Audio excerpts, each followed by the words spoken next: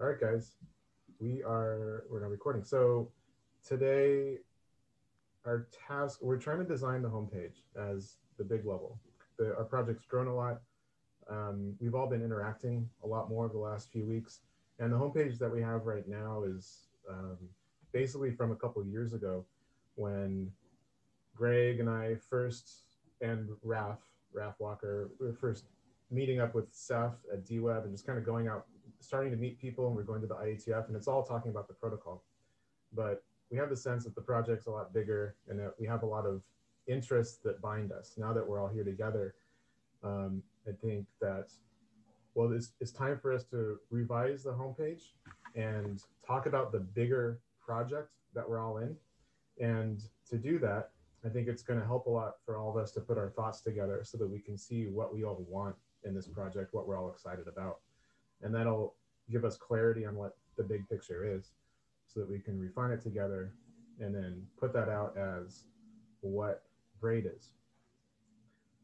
So I'm kind of excited about this. Also, this is the first time where I've been feeling like this project, like we're coming together as a group and we have a lot of common spirit and ideas. And I'm noticing like a bunch of us are starting to connect on like, oh, I've been wanting to do this thing. It's like, oh yeah, I want to do that thing too. So that to me says that there is something common that's uniting us and that we can figure it out by talking about it together. So so the idea for this meeting, the format of it is that we'll go around kind of round robin, okay? And everyone, you can either make an order, or you can just kind of volunteer and go. And when you do speak, say what excites you about what you'd like Braid to be, and see if you could speak from the heart. I think since a lot of this is going to be coming from our guts, and we're going to figure out over time what is like proper or what's in common. But I think if we can start by understanding like what we're excited about, then that'll allow us to start to see the pattern over time. And so when we do speak, we'll also want to see if we can reference what people have said in the past. And if there's stuff that you really liked in what they said, then you can affirm it in what you say. And then we'll start to see a pattern of what we have in common that way. And if you see stuff that's missing in what they're saying, then this is a great opportunity for you to put voice to that so that it enters into our shared story.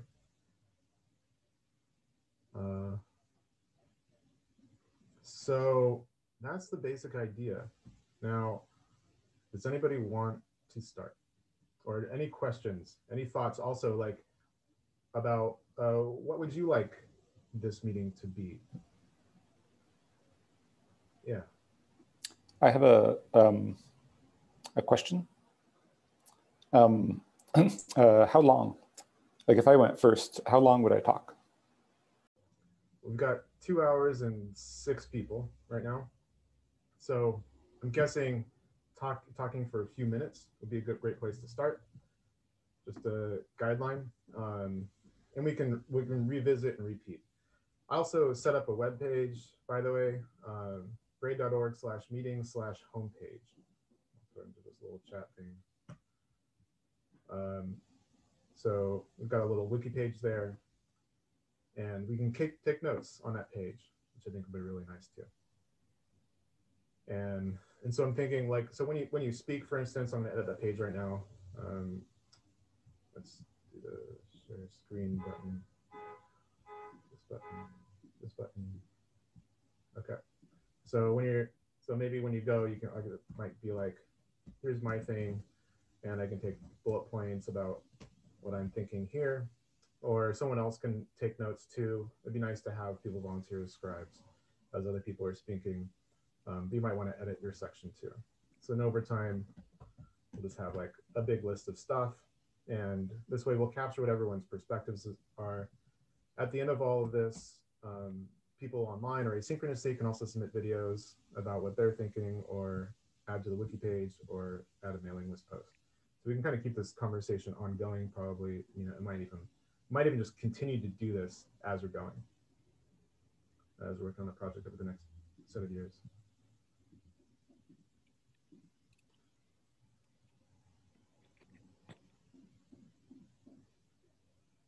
Okay. Any thoughts, questions?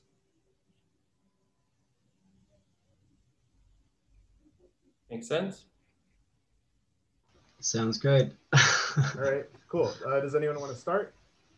Does anyone want me to start?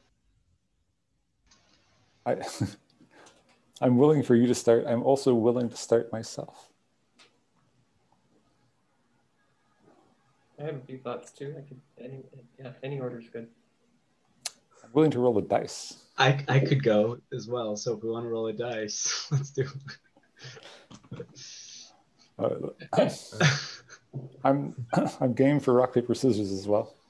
Okay, so everyone says they're willing to go, but nobody is volunteering. Is there a difference? I'm volunteering to go. Okay, go. All right.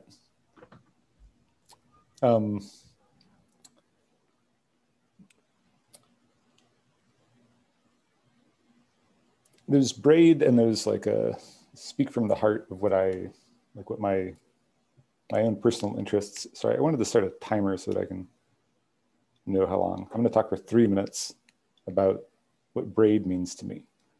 And I haven't prepared anything, but there's one part that's kind of just I've been working on that's connected with Braid is a synchronizer, and CRDTs in general, that synchronizer in particular. But more general than that, like the thing that is kind of exciting to me about the idea of linking together with people's state is one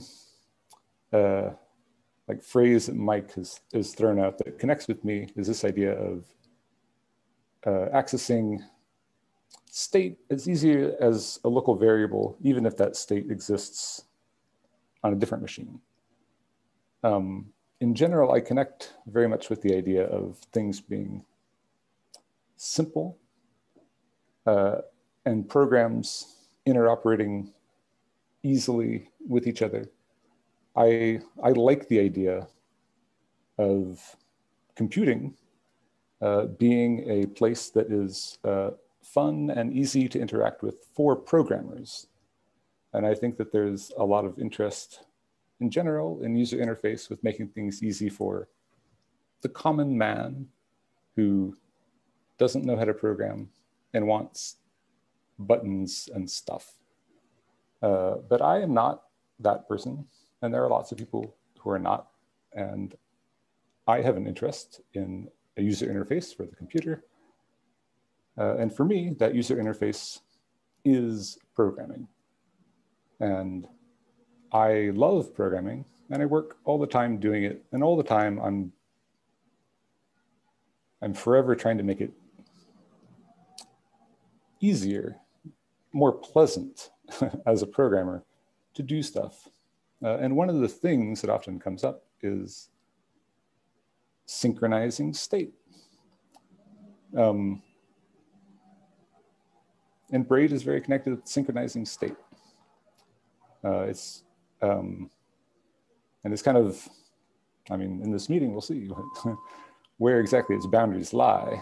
Like in the sense, like where my heart is, I care very much about synchronizing state. Anything beyond that, well, there's lots of ways to synchronize state, and I have interest in protocols that are very narrow and constricted around a particular. Like I could see synchronizing state around like that 5 seconds till the 3 minutes. I'm gonna stop, but I'll just finish that sentence. I was going to say I could see synchronizing state around just JSON and a very particular set of things that are allowed in this JSON and a particular CRDT, all the way to a protocol that's just very general around synchronizing state.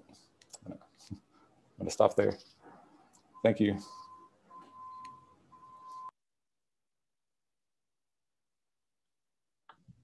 Great, thanks, Greg. So I've got these notes here. A lot of synchronization and CRDTs. You seem to mostly be like accessing network state as easily as local variables seem to be a big thrust of your points, and making things easier for programmers. And a key point in there is making synchronized state easier. And a lot of this comes from your idea of the UI to the computer that is programming. So you want, like, you care about the UI, you care about the API as if it's a UI, like you want it to be well designed, so it's simple and easy to do stuff.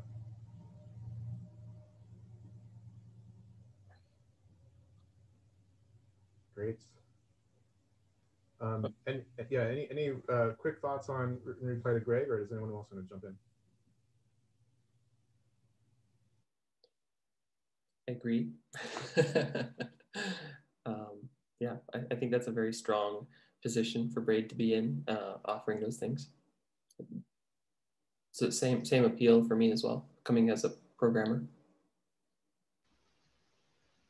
I'd love to have collaborative editing in Vim be mathematically correct. I've wanted that for a long time, so I feel that Greg's the programmer's programmer. We'll be standing on his shoulders. I have some thoughts if I could go. Is that all right? Great.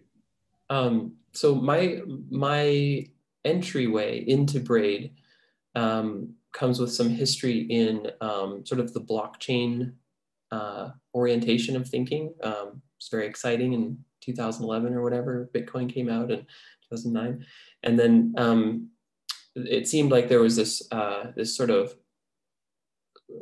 stone rolling forth to fill the world that was like blockchain oriented. It was everything's going to be blockchain.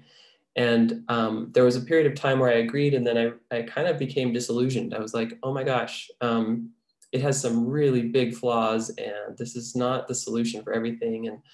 And I guess the point I want to bring here is that I think blockchain heralded a movement that was hard to describe, and I would call it cooperative computing.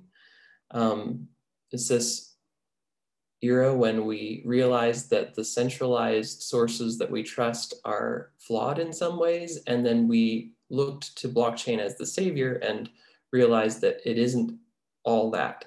There's something else that we're missing. And I just wanted to point out a few little technologies here that kind of relate to blockchain that I think are all in our space. So the idea of immutable logs was something that was very popular, and that was kind of blockchain related. But then technologies like AutoMerge and YJS took that and said, yes, we like that, immutable logs, let's do that.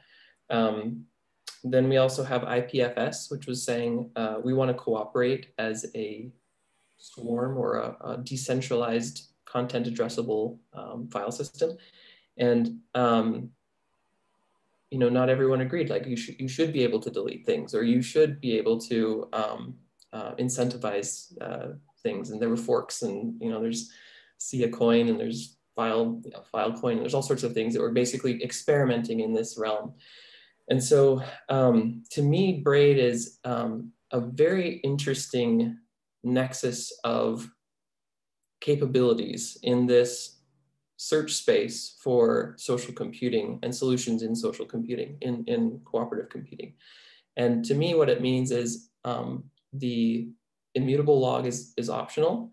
The blockchain capabilities, we want them, but they're not core. You don't have to create these thick clients that have like forever databases, and it's just huge load to try to be a blockchain node. What if you could just take HTTP and add the little pieces that you need so that everyone can cooperate together without behemoth companies being sort of our overlords in every aspect of our lives? And I want that. That's the piece that is really appealing to me. And I think, you know, immutable logs and content addressability, they're great, but that may not be the solution for everything. And I think Braid is saying, here's the core pieces that we must have, and you can tack those things on. You could even create a blockchain on Braid. That's great. But we aren't forcing you to have everything.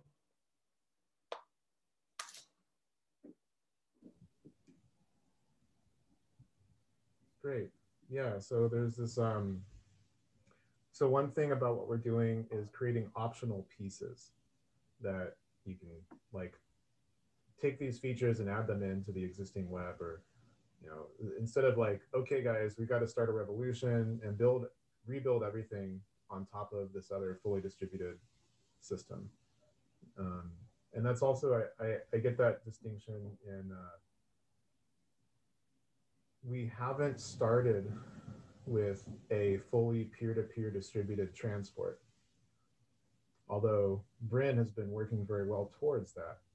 But we have a lot of these other features that we can break off piecemeal and add them in, and use them as we need to. And this is building towards a vision of cooperative computing in particular. And part of cooperation, it feels like, clicks with making things optional so that it's easier for people to get involved. You can cooperate on whichever aspects you want to. Yeah, you attract alignment rather than forcing compliance. Yeah, interesting. Yeah, attracting alignment. So it's like a value add, positive only, no forcing compliance. I just wanted to second, well, I like the idea. I think it's I agree with the idea that kind of the thing at the top there of the notes, that blockchains sparked a bigger movement in cooperative computing. I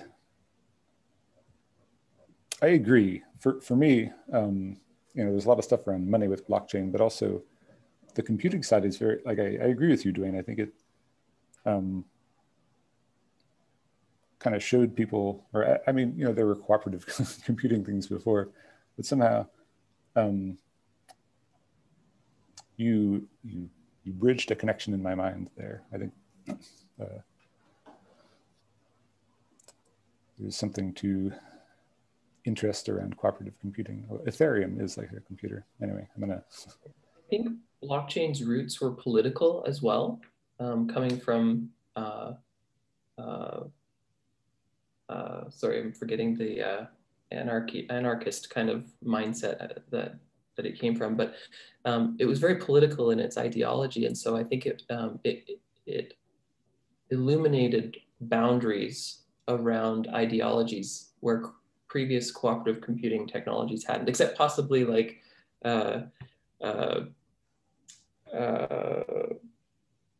digital sharing files. What's that called? When we had peer-to-peer sharing of music videos and BitTorrent and those kinds of things. Napster, Kazaa. Napster, thank you. Yeah, Napster felt political because it was like, hey, you're taking away my rights. So I think that might be the only similar movement that I saw in cooperative computing. But blockchain brought money too, so there you go. Yeah, there was kind of a link, I guess, from Napster to BitTorrent to Bitcoin. Right. Mm-hmm. So it sounds like you might almost be saying, Dwayne, that what we're doing is less political. It's like more, it's like we're not, because we're not trying to force, we're not playing with zero-sum games as much. We're just like, let's make everything work together. I'm not saying that directly. I agree with what you're saying, but I think what I'm highlighting is that we exist inside of a political struggle right now that was sparked by what I would say is the blockchain movement. And a lot of people are interested in what we're doing. Decentralization in general is a big, DeFi, decentralized finance, like everything is orbiting around that axis that was created by blockchain. And to some extent, Napster. Like in that sense, I think what you're saying is that to some extent, Braid is sort of like, if you were to draw a circle around blockchain stuff, some of Braid would actually be in that circle. Yeah, exactly. And I think people value what we have to offer because their awareness came from the feelings they had when they joined the revolution.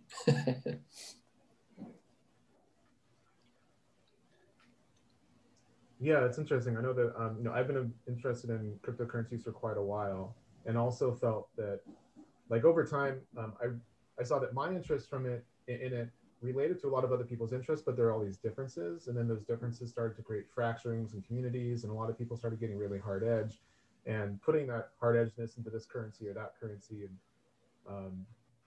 And so it feels like we're in that space somehow. And certainly we have our own perspective and our own driving motivation, which is what we're trying to put together right here. But it does seem distinct, and it also seems to be somehow like more of a like let's just include everything to some degree. So there's some kind of slight difference in attitude, I think. Yeah, I don't know what words to use there. I'd love to hear people's words and trying to articulate that too, and maybe we'll just figure it out over time. Cool. Does anyone want to speak now? I'll go next. All right, I've got some scribbles here on a piece. Well, notes from you guys have talked. Nothing you said was unfamiliar.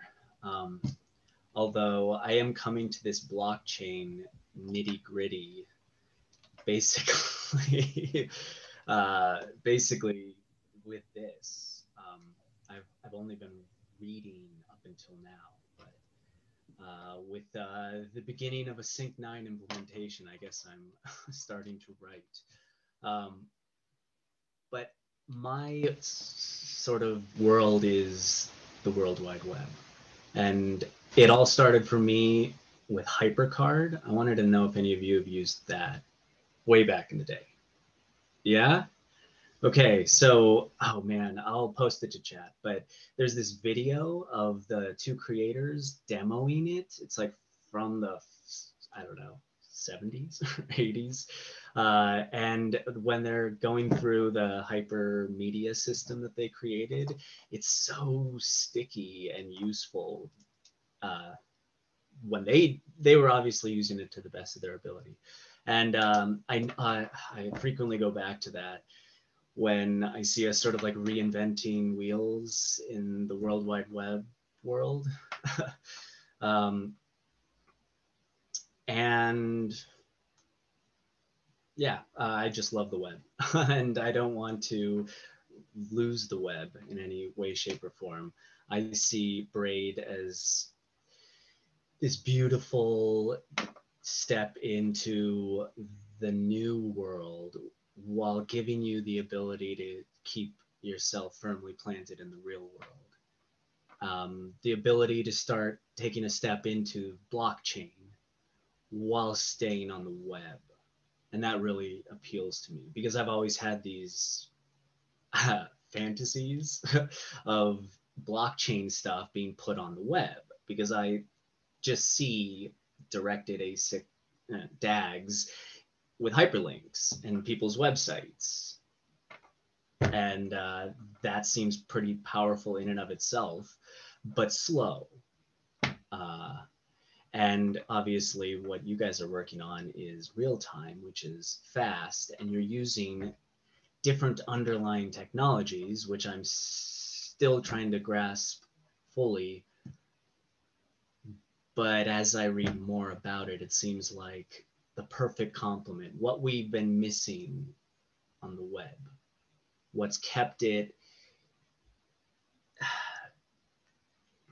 what's kept it out of the spotlight in all this blockchain talk. It's like everybody wants to throw it away and move to something greater, but nobody really says it quite like that, but they also don't hide it.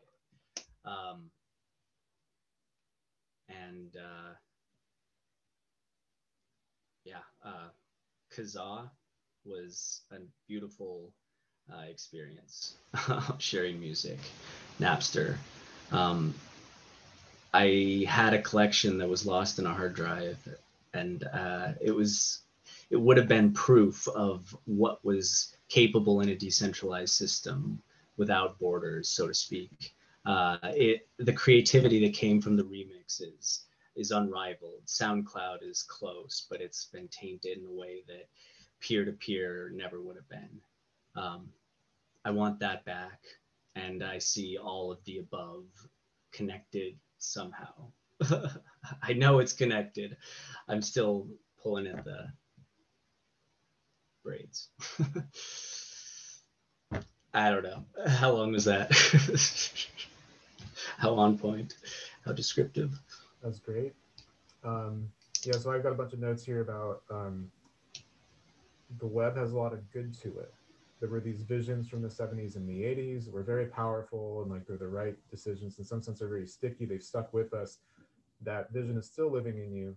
And there's this new wave of technology that's not respecting it or not acknowledging the value in it, and ends up reinventing the wheel or trying to. But Definitely. some value in putting it together. Yeah, and I think especially you're saying that one thing that the web has been missing is being real time and fast. And yeah, that was great note taking. Thank you. I could have said that all much quicker. Great. Yeah, thanks, Angelo. Well said. Any other get anyone thinking anything? Or does anyone want to go? Or yeah, I could riff off Angelo. He kind of brought in that nostalgic vibe and kind of painted a nice picture, which extended off what Dwayne said. Yeah, for me, I saw a lot of potential in the D web for scale for indie programmers. Like, hey, we can now, because I tried a lot trying to build, say, a decentralized YouTube. But trying to do it as an indie dev with no funding is pretty much impossible unless you have things that make collaborative content hosting possible. So then I got into like IPFS, like the D web, and also torrents. Torrents more than just downloading movies. Big Buck Bunny and the open source ones, of course. but but one of the things I found is they kind of overpromised and underdelivered. A lot of it was a lot of money in there, kind of, I guess, caused that culture a little bit. And at the end, it was kind of a lot of overkill for what I actually wanted or needed. And then there was DAT, which then became like the hypercore protocol, and that was like an append-only log. And there was a lot of focus now on append-only logs, which is kind of a blockchain. And I was like, well, that's still overkill for most apps. So it's been trying to find something that can kind of enable the indie dev to achieve mass scale. And then eventually I found Braid. I'm like, okay, this is great. I get all the sync stuff, all the fancy stuff for the existing web stack that I and everyone else is already familiar with. So we can get a lot of these benefits of a synchronous, like a synchronizing web. Synchronizing web without reinventing the whole stack. And to me, that seemed a lot more powerful and a lot more adaptable for the type of apps people kind of want to build, rather than having to think, how can I re-implement my entire stack on new tech that is unproven? Sweet. Yeah.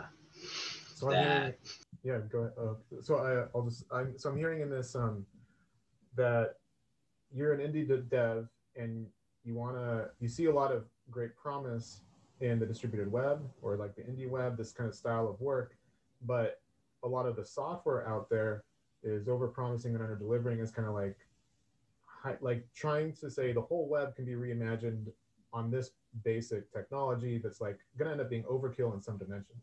Maybe it's good in some dimensions for some types of apps, but we need some basic infrastructure that makes it easy to build.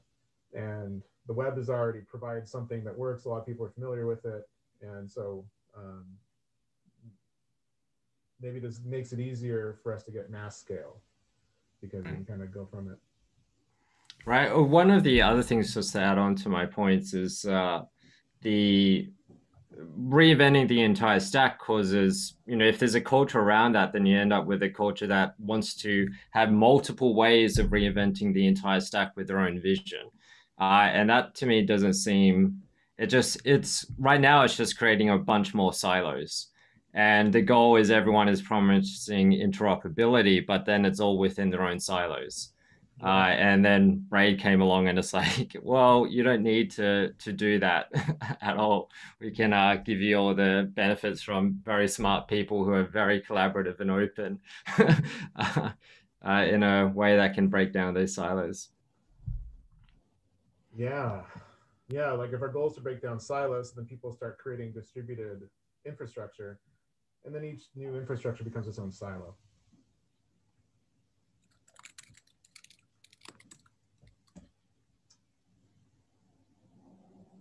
Sorry, that was me typing. I guess we can't type at the same time, huh?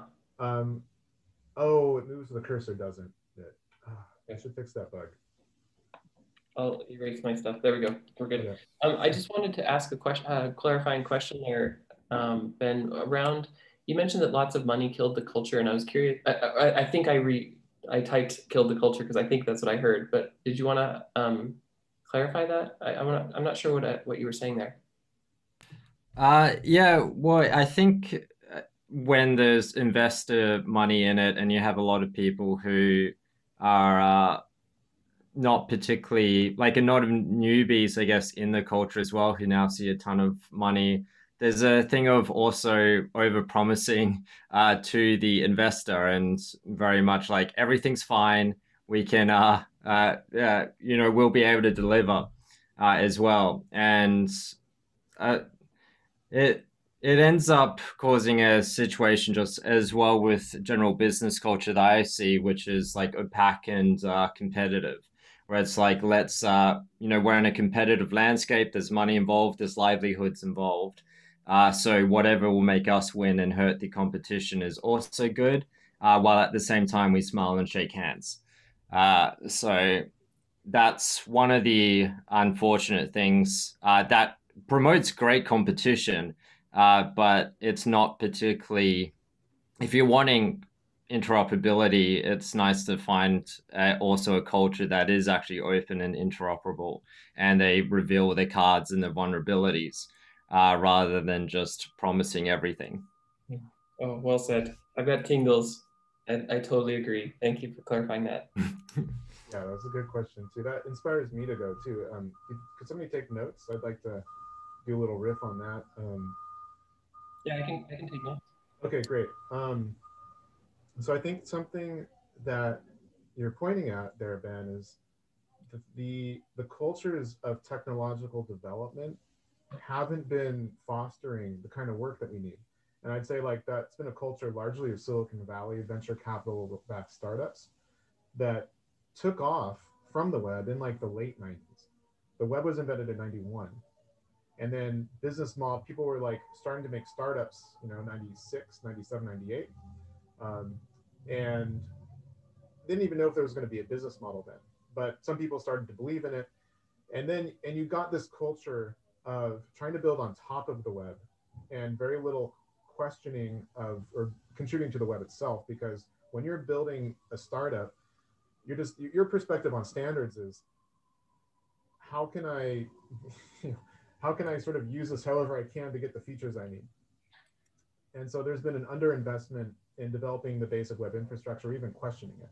I think there's a big belief that the web is good, or has some goodness, and that's being questioned now maybe with the distributed web. But I think that we're taking a unique approach by questioning some basic elements of the web architecture, such as the request response cycle and the client server part of HTTP. Like HTTP, the semantics of it hasn't changed since the very beginning. I think they added post in a little bit, down the line. Post and put. We're adding subscriptions. We're adding versioning. We're adding a little bit of statefulness, and this is giving the web the ability to handle mutating state. And we're able to do this, I think, because we're not trying to make money either as a venture-backed thing or as a token that's trying to capture some huge amount of the market, because the original web didn't make money either. And I think that my perspective on the IETF, I feel very common with the IETF and the indie web movement. Neither of those are trying to make money. The indie web is also interesting because it's not like a single protocol. It's not a single platform. It's a distributed group of people that is trying to interoperate. And the IETF is the same idea. It's a distributed group of people trying to interoperate. But I see in what we're doing here, there's some depth to it because synchronization is really hard. It's really complicated and you have to go super deep. So I think that there's some power in us coming together and bonding over something deeper and investing in pretty hardcore technology.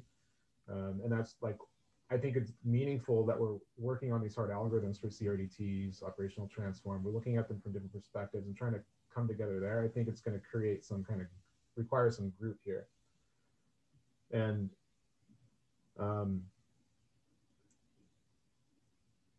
so I see that as maybe like a cultural distinction for us.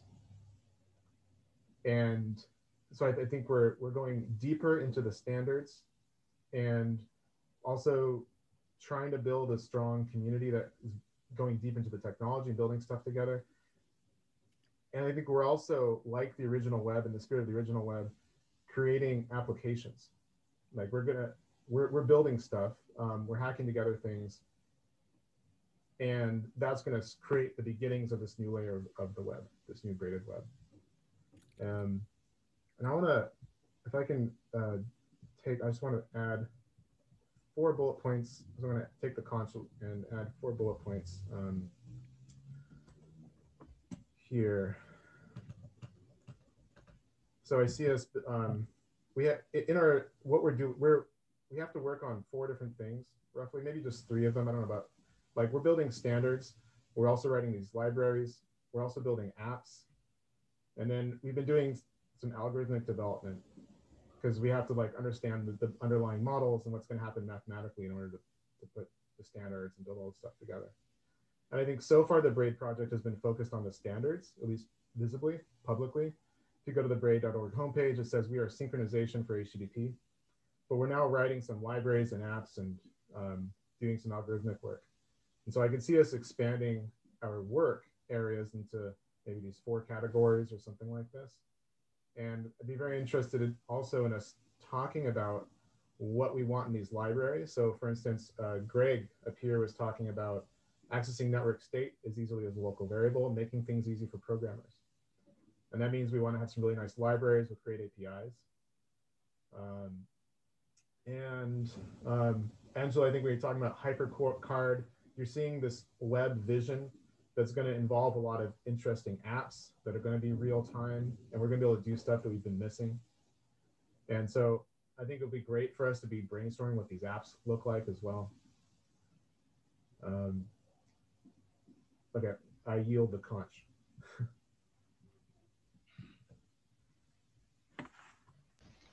So I've been reading up on CRDTs, and the best article that I found said that, you know, it isn't perfect for every use case. So I feel like that's where it fits into the perfect hybrid environment where you have standard web operations right there, like on par with the Braid synchronization.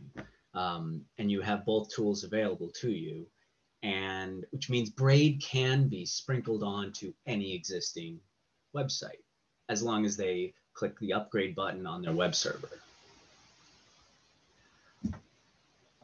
Their existing website, the one that gets, you know, all of the traffic for their monthly revenue today. So it's just, it exists. It's the perfect pathway towards future tech. Yeah, pathway towards future tech. Let me write that down too. I consider like most of what we've been talking about the future tech, right? Semi-proven blockchain-esque experiments, yeah. Some of which have more dollar values than others.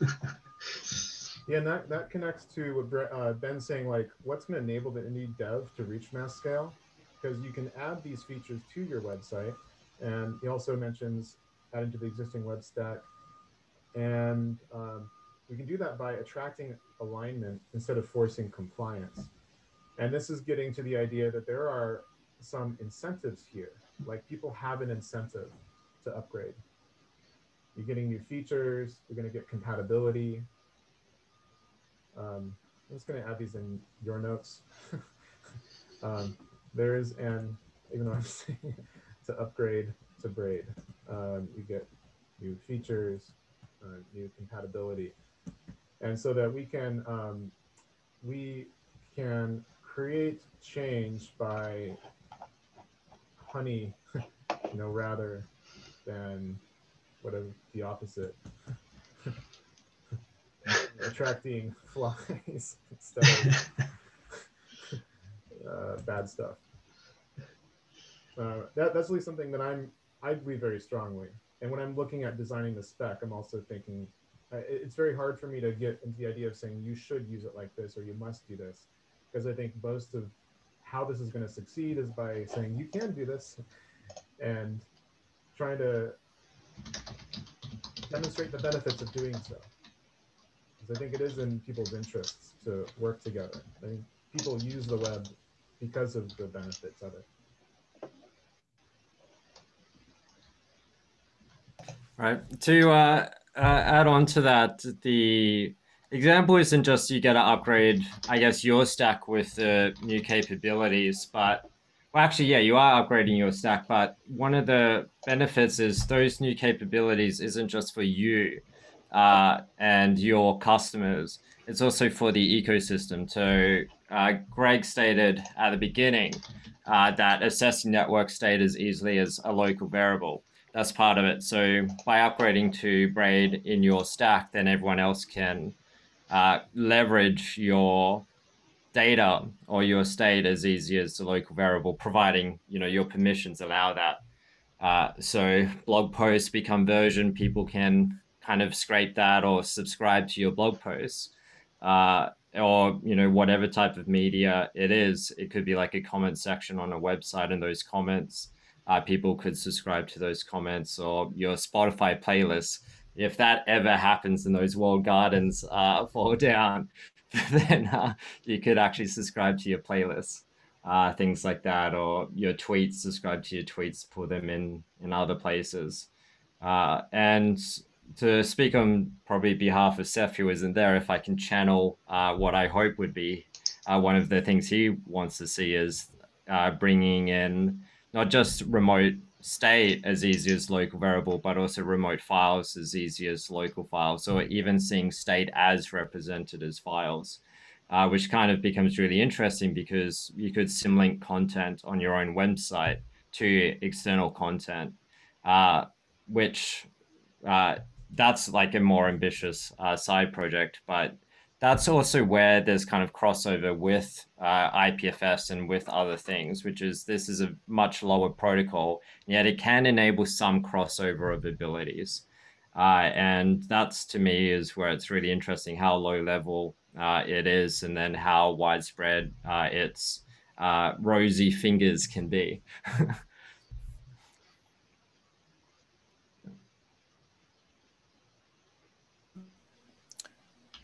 I have a, I don't know, maybe the best phrasing is a question.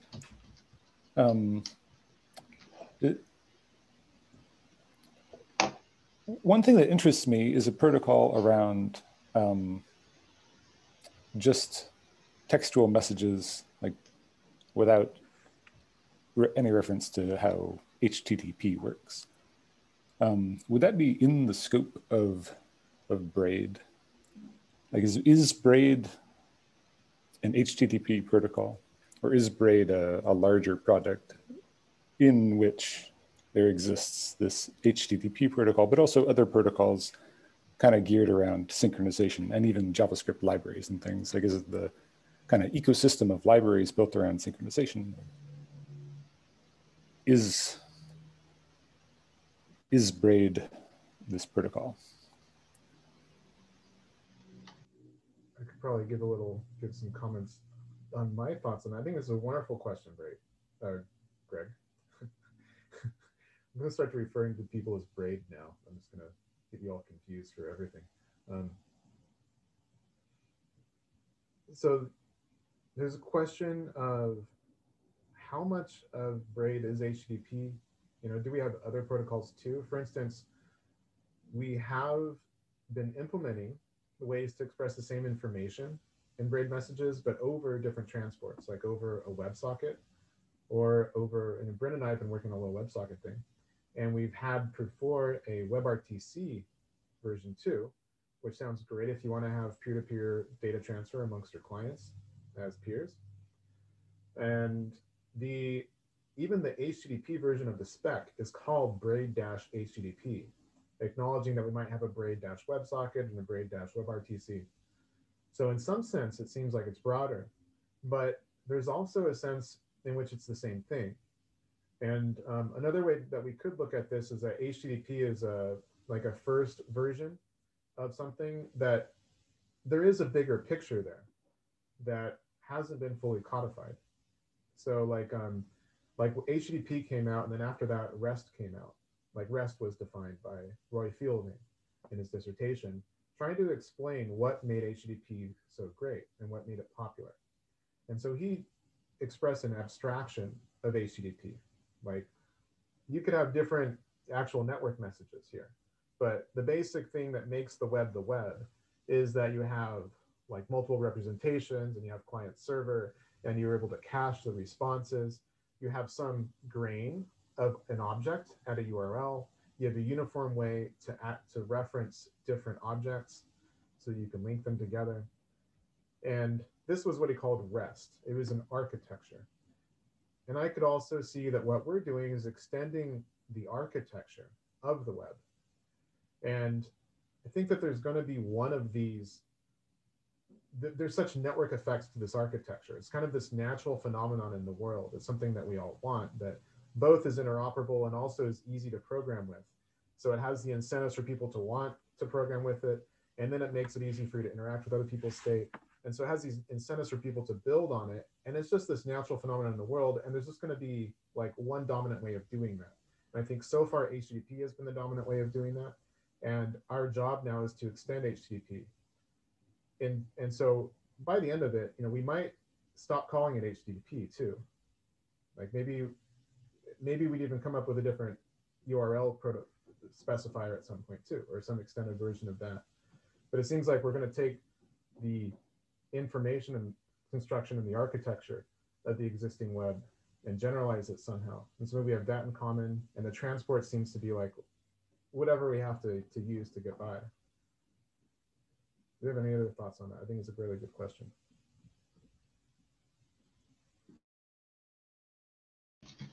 So REST followed the HTTP. It was describing the existing system. Is there existing sites that are both using auto merge, like sharing an auto merge document, or does that not exist? Or is that not possible? Or YJS or something? I'm just curious how you guys sort of came up with this design. I can say, I'll say a little to that from my own perspective. There are people who are using AutoMerge. I don't know if there are websites who are using, I mean, people, I would say it's kind of in a niche community of people who, I think the path getting there is some programmer says, I need to synchronize some state. They try to build something. It's hard. They look on the web for like, how do people do this? And then there aren't that many things that do it. And AutoMerge is one of them. YJS is one of them. I think I started working on this.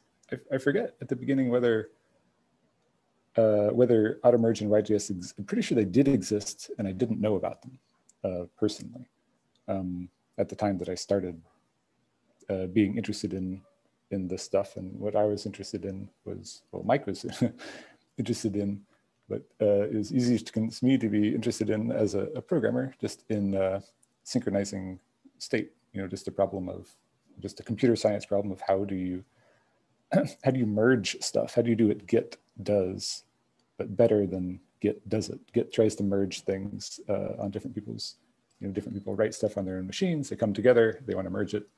Git will make guesses about how to do it. And it was just kind of an interesting computer science problem to do that better, because Git is super useful. And if you can make Git but better, you don't have to worry about merge conflicts. That's kind of what brought me into it. To riff on that a little bit, I think maybe so maybe we're talking about what's the relationship between auto merge and this HTTP and REST vision? Like HTTP and REST is interoperability thing. Are people trying to make auto merge documents that are interoperable? And a way of seeing the connection in my mind is that the missing piece for HTTP and REST is dealing with changing mutable state. REST is representational state transfer. HTTP is hypertext transfer protocol. And they're both transferring a resource from a server to a client or from a client to a server, but they don't give you any ability to stay updated when the thing changes. And if you take that idea of updating when things change, like that becomes hard. It makes sense when they first designed this stuff, they didn't bother to solve this because it's really hard to handle that problem. That's the problem with synchronization. And if you take that, and if you try to do some half-butted solution, then you might not get everything perfect and support all the use cases. So it's hard to standardize a solution to synchronization that gives you part of the way, because it's not going to support everybody. And that's why as a programmer, the first time that you like, okay, I can't just do a REST request anymore. I'm going to open a WebSocket and write my own thing, is when you have mutating state and you need to keep real-time synchronization. And as soon as you do that, now you have a non-standard protocol. And now if some programmer wants to interoperate with your state, they have to learn your protocol, read the documentation. Maybe you didn't even document it. You probably didn't. You might not have an API for it. You might not have distinguished access control in there in a nice way. It's going to be a pain in the butt. You don't want to support it. So to have a standard for synchronization for mutable state, we have to solve the synchronization problem. And we have to do it in a way that's going to be forwards compatible. That we can implement part of this and have some standard way of doing it, and then other programs will be able to extend it and generalize it to their problem space. And so that's why we've been diving so deep into CRDTs and these algorithms, because we want to understand what's a general protocol that we can build into and build through. And it does, I have the belief that we will have interoperating CRDTs at some point, just because it's such a great solution to synchronization. And synchronization is a problem we're all facing. And I think we're going to want to have great solutions to it.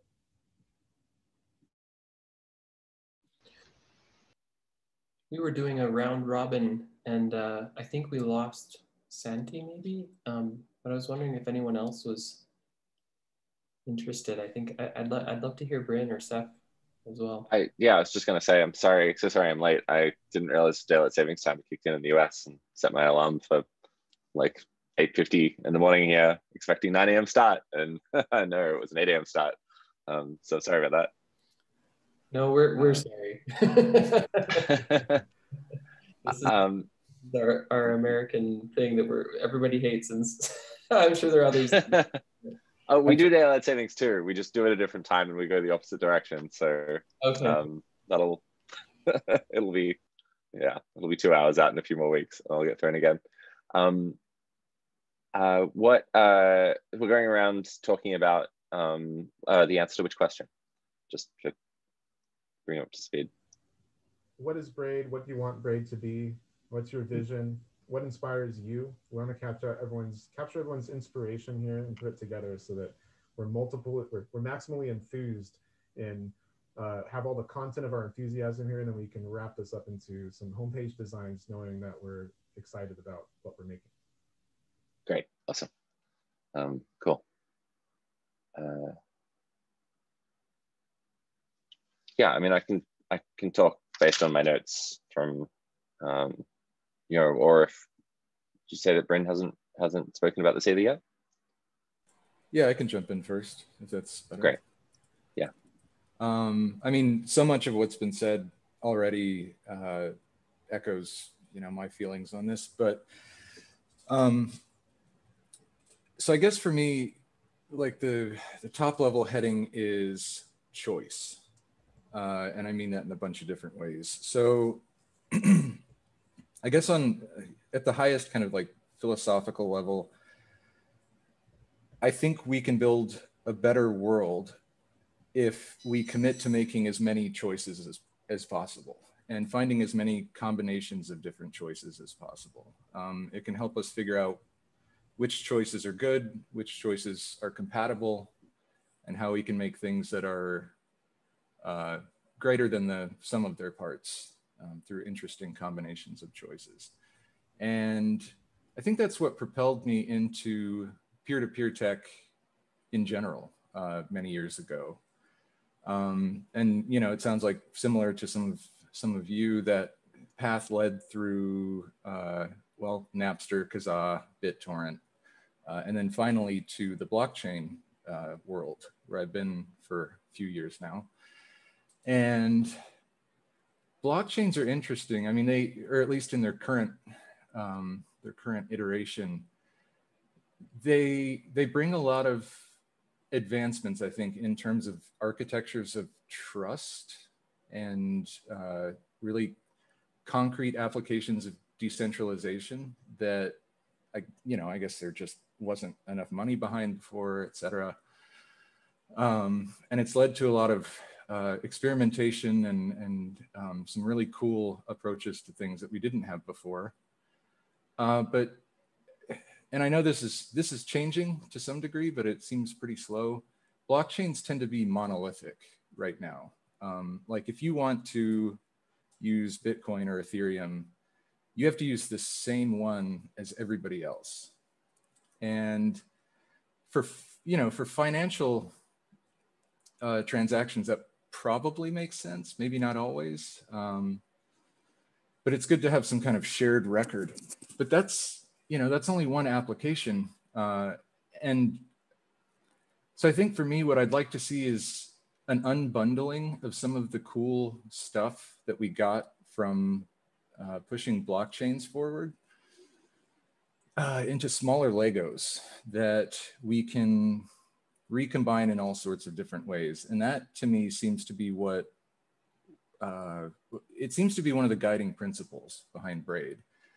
As some of the other folks have said on the call, you don't have to opt into all of it at once. You can opt into pieces of the spec, just the parts that are interesting to you. And you don't have to, it's not like there's some global braid.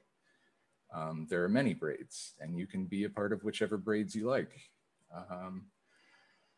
And to me, that's important because it better models the way that human beings and communities form and relate to each other. It's like atoms form molecules, molecules assemble into cells, cells assemble into organisms, and having a sort of more organically inspired architecture, I think, well, first of all, I mean, it seems to be what the folks who built the internet were after originally. I think that was the right choice.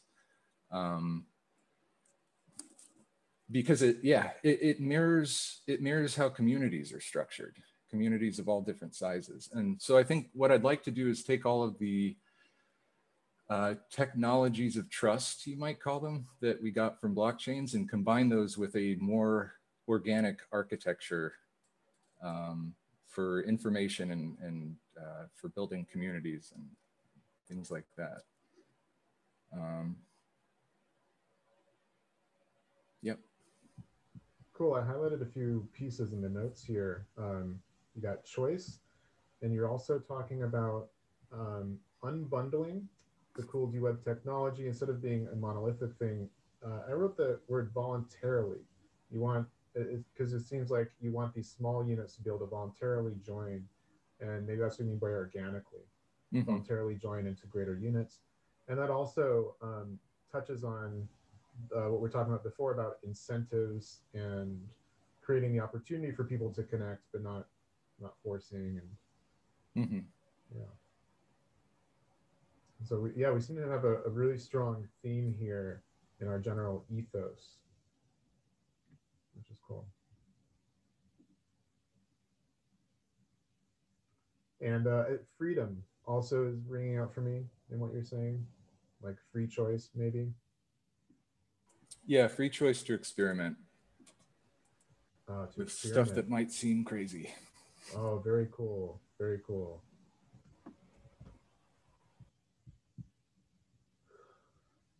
And that enables us to evolve. And you talk about organic things too. So that gives us evolution, organic forms that are experimenting and mutating. Yeah.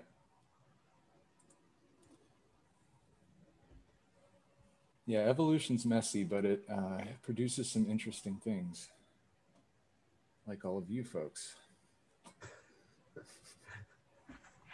That was a compliment. I'm highly evolved. Or deviant, a mutation. The evolution includes some mutations. That's how it works.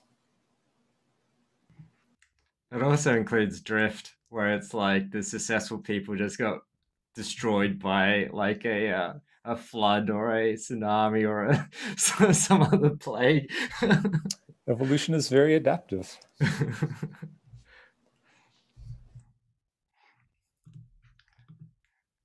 Well, that's actually one of the benefits of history, which is maintaining the mimetic successes of a previous culture that may have been more successful or applicable in a time that was not conducive to its success.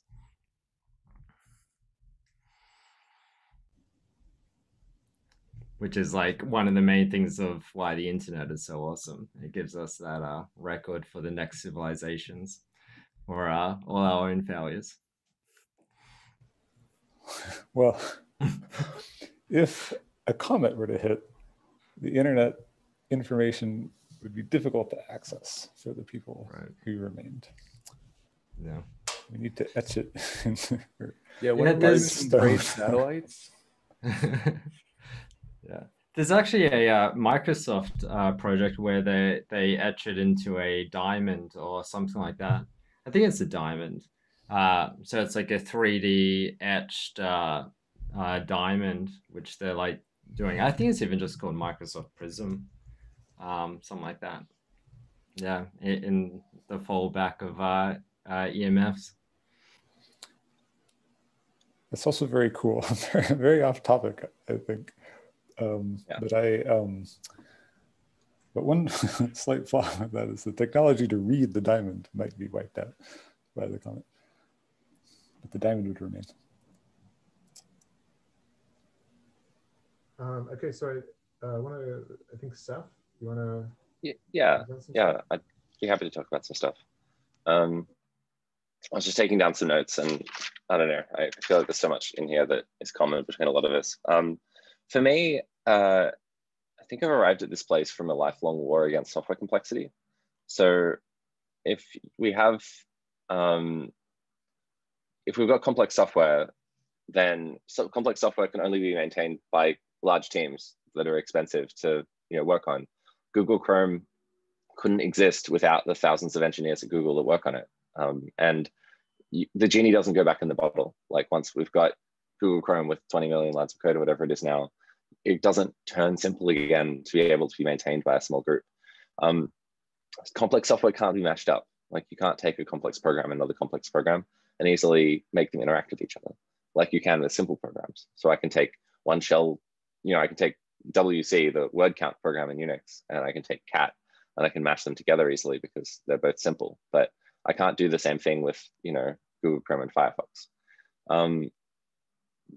Like Alan Kay has this beautiful line. He talks about in physics, they've got, there's all of the laws of like gravitational motion that fit on a t-shirt. I can't remember who's, what the guy's name is, but there's physics. Here's all the physics. Here's all the formulas on a t-shirt. They fit on a t-shirt. Where's computing on a t-shirt? Like, what's our equivalent of that t-shirt? What's our simple expression of how to of the environment in which a program runs. Instead, we've got these huge piles of software that we just add to every year. We accrete. So I think that we're due for I was hearing what Bryn was saying, like some kind of great unbundling event of unbundling software from itself. And instead of shipping monolithic software of Facebook.com, here's a website and a ridiculously complex backend service and kernel modules and all sorts of things as this one big piece of software. Instead, pulling it all apart into a series of small pieces that can be understood independently, so that each of those pieces independently can be able to interact. And I can have a Facebook client talking to some other backend. I can have a different client talking to a Facebook backend. Each of these parts should be able to be small to keep us all sane, and so that we can do more things. And so there's this open question of can modern software work with the Unix philosophy of do one thing, do it well, have the right abstractions that allow complex software to be made out of small pieces of simple software. And this is something I've been thinking about for a long time. So for example, the idea of the inverted database model is taking a database and then ripping it apart into small pieces.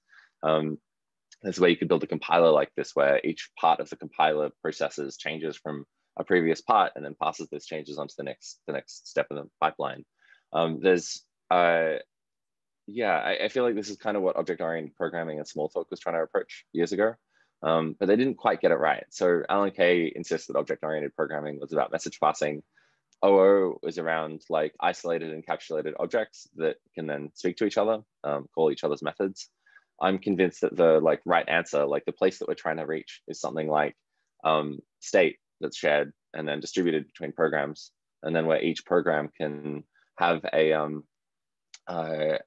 a synchronous, immediate interaction with the data that it subscribes to and it understands.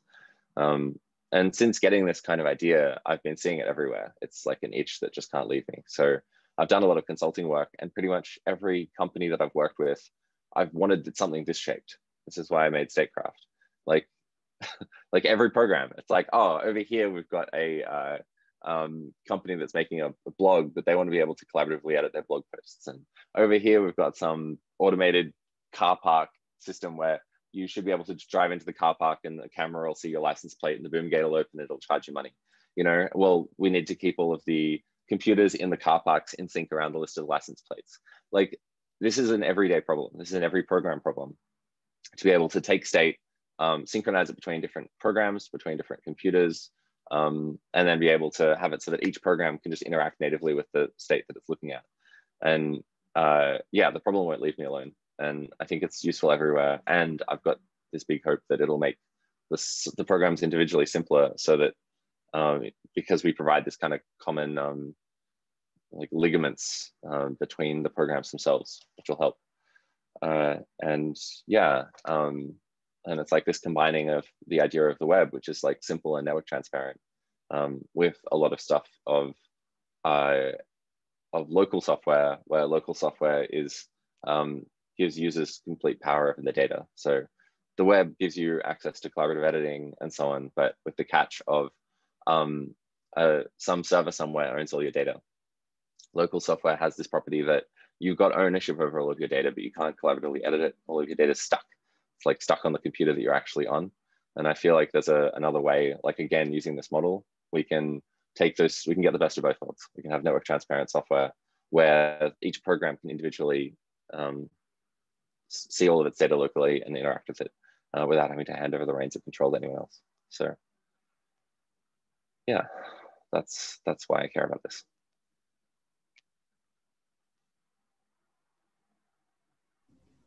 Really well said. I feel like there's a combination somehow of or maybe an inherent property of what we're creating here is enabling voluntary association, because the local first software idea is in its essence, it starts with control, and then you elevate towards cooperation. And most other forms of computation and networking and collaboration and control don't get those quite right. It doesn't feel natural and it's not human-centered. So really agree with that. That is Ink and Switch, right? Local first software. They're, Yeah. I don't know if it's a HTML blog post, but I think it's also a research paper, but they did a great job with that.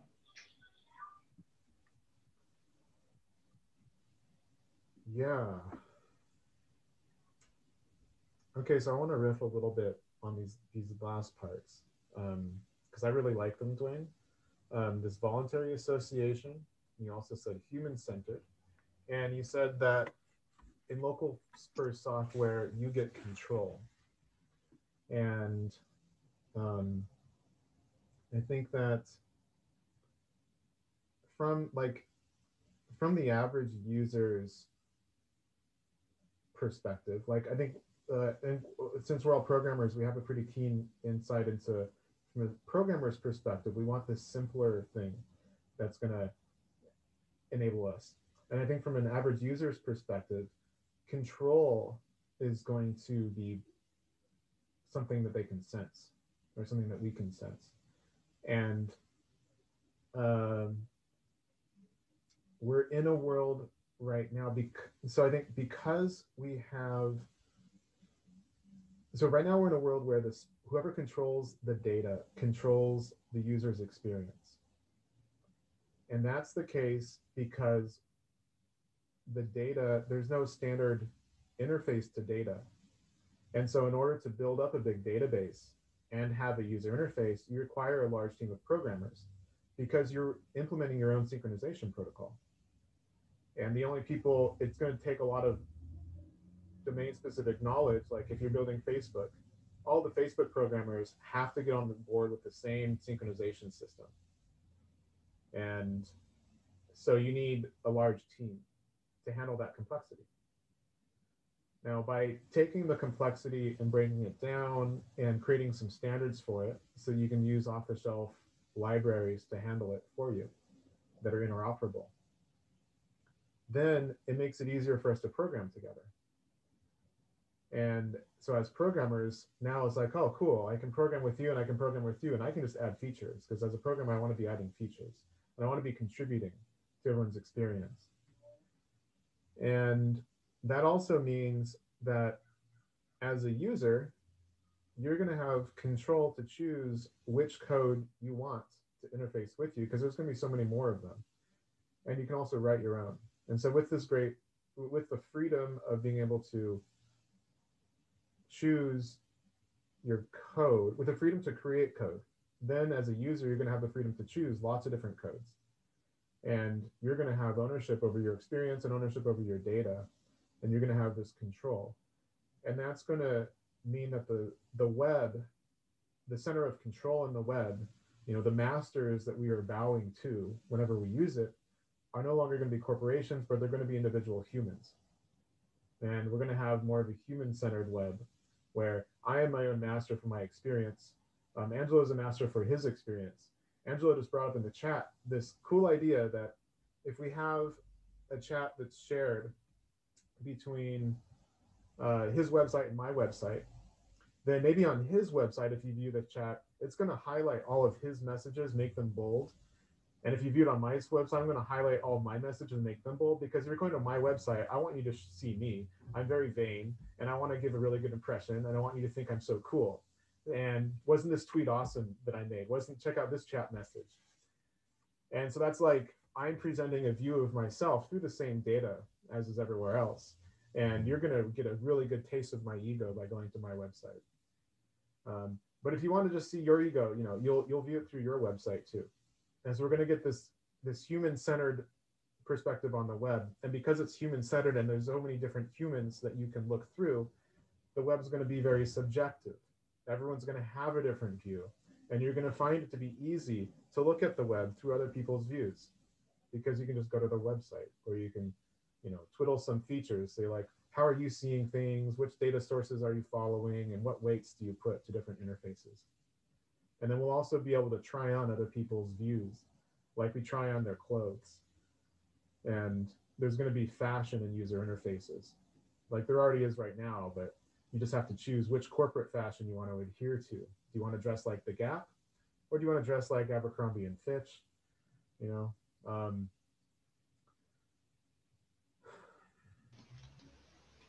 thank you. I kind of want to riff on that.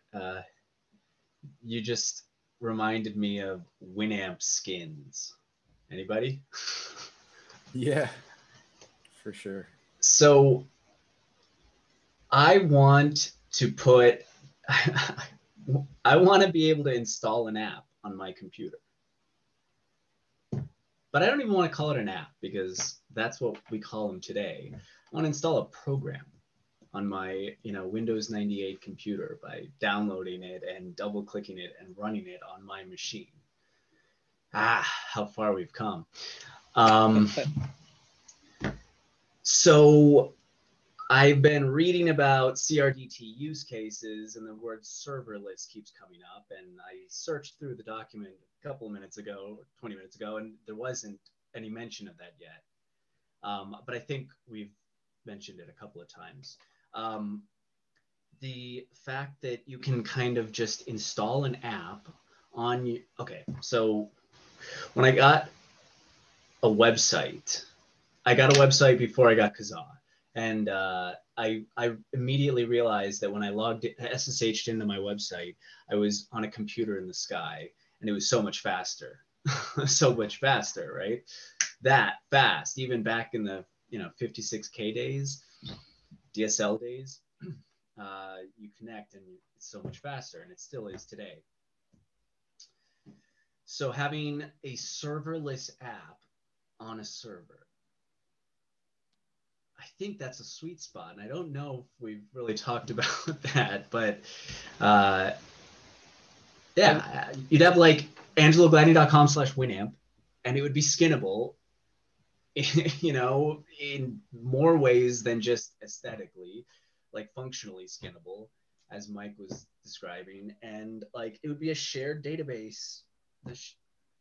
Like your playlists would be shared with other people, guaranteed correct. And we need that, and we don't have anything close to that. And like, the problem with doing this in my old school way, and I've had WebSocket implementations, so I had the sort of like real time, but I was off in my own land implementing what I wanted to be like this, and I at certain points said I can't do this. It's just too often to nowhere land. And then here you guys all have the similar ideas and are codifying the semantics of it.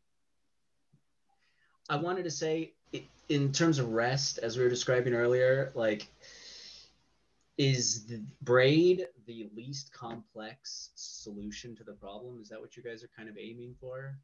Because you've got this complex problem and you need to, skip forward a couple of steps and make a big change in order to make it happen, but still sort of trying to keep it as minimal, as making as few choices for the implementer as possible. Yeah, it seems to me that synchronization is a super complex problem.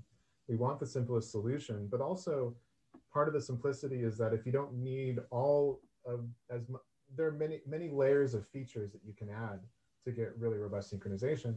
And the simplest thing is to do just what you need and add just enough to the standard that you need.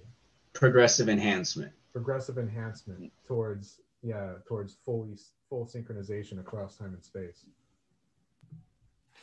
I want to riff off something Angelo just said, where or like a thread in his theme of talk is this idea of, with the Winamp skins, it reminds me as well of like Stardock, and even their first podcast was very rebellious. And it's interesting where like customization or like even your own subjective experience is kind of a form of rebellion against what Michael said, where it's, someone else, like instead of it being on your own locality, your own experience, instead it's on the tendency of a huge monopoly instead, in which case acts of customization like the early MySpace experience was like a kind of, it brings back this kind of vibe, I guess, of rebellion or even like graffiti work in a city. People can view it as a nuisance, but at the same time, it's the certain demographic of the population saying, this is my space too, and I choose how to customize it to meet my own expression.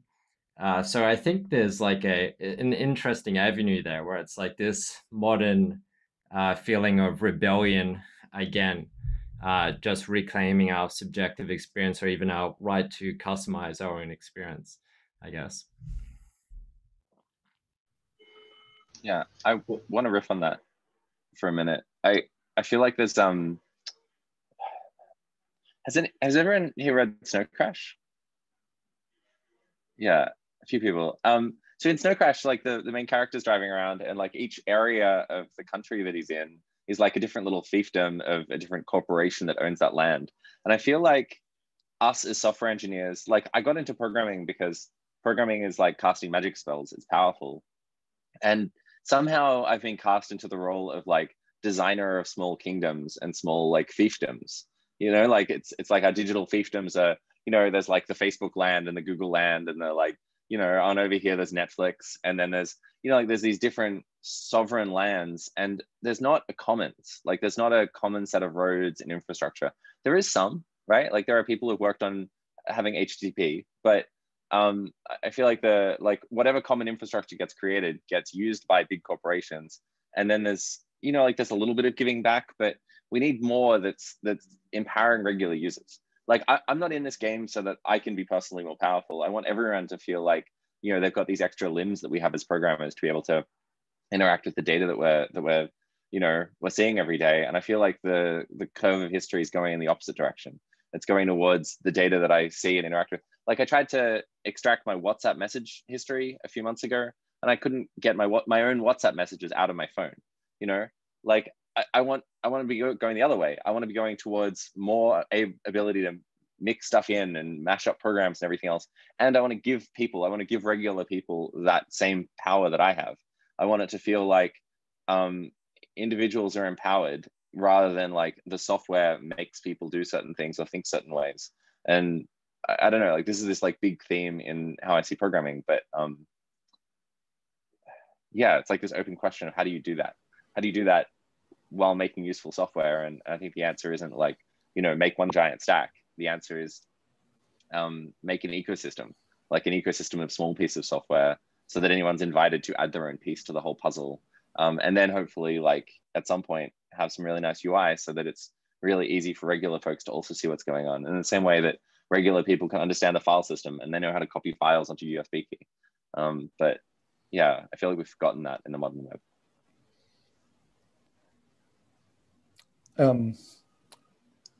I wanted to kind of riff or throw in a perspective, just because I felt it here as Seth was talking. It resonates very much with me, how much I dislike information being kind of stored in servers that are not easily accessible by me.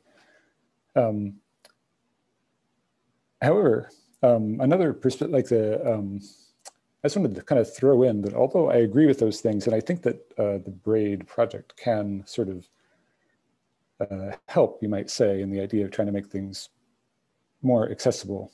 From